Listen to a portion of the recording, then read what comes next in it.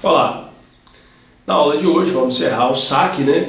E com ele nós vamos estudar o plano de amortização com carência e capitalização de juros. É bem simples, parecido com os outros dois, né? Só que em vez de estar pagando os juros na carência, os juros vão sendo capitalizados. É bem simples. Veja bem. Agora vamos fazer um SAC com prazo de carência, só que com juros capitalizados. Então, durante a carência não se pagam os juros, né? Vai incorporando ao saldo, né? Então vamos lá, exemplo. No final de um financiamento de 2.000, né? Então vamos pôr aqui, vai ser financiar 2.000, taxa de 3% durante 8 meses e com período de carência de 3 meses. Beleza, então aqui nada, correto. Calculo 3% em cima de 2.000, que vai dar 60, só que não pago, né? Não amortizei nada, ainda aumentou minha dívida. Agora eu tenho R$2.060 de dívida, né? Muito bem, agora eu vou calcular com os 3%. 2.060 vezes 0,03 já dá 61,80, que também não vai ser pago. Não vou amortizar nada e lá vou para 2.121,80.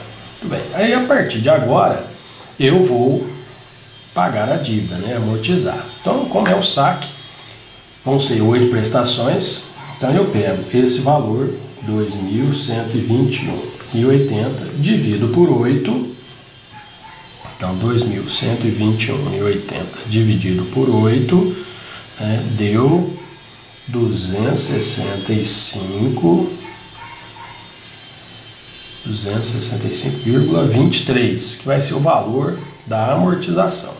265,23.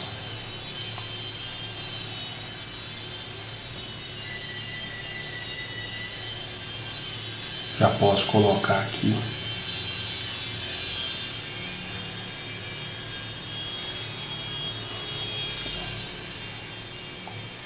até o final, e aí, vamos lá, 2.121,80 menos 265,23 igual 1.856,57, esse vai igual agora, menos 265,23, 1.591,34, 1.326,11, 1.060,88, 795, vou aqui, né? 795,65, 530,42, 265,19,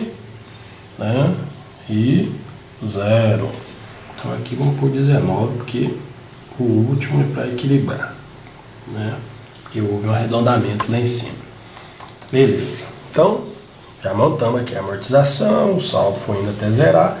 Agora tem que ir calculando o juro para saber os valores das prestações. Então você pega lá 2.121,80 vezes 3%, 63,65, e aí soma com a amortização, mais 265,23, 328,88, tá?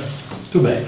Então, para o próximo mês, em cima de 1.856,57, nós vamos ter um juro de 55,70, 3%.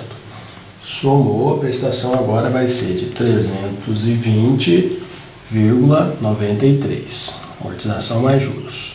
Agora o juro aqui em cima do saldo anterior, então 3% de 1.591,34 vai dar 47,74. Agora eu somo a amortização mais o juro, prestação 312,97. Agora o juro em cima de 1.326,11, que vai dar 39,78, é os 3%. somando aqui a amortização mais os juros, né, vão ter 305,01. Beleza? Agora o juro em 1.060,88, vamos ter aqui 31,83. Prestação 297,06. Agora o juro em cima de 795 vai dar 23,87. Prestação de 289,10. O juro agora em cima de 530, né, vai dar R$ 15,91. Prestação de 281,14. E finalmente o juro aqui vai dar 7,96 em cima disso. Prestação de 273,15. Muito bem. Amortizei 2.121,80, né? Somando aqui, eu paguei no final um total de 286,44 de juros, tá? Lembrando que esses dois aqui eles foram incorporados lá, tá bom? E isso dando um total de 2.408,24. Então, tá aí o SAC, né, com carência e capitalização dos juros.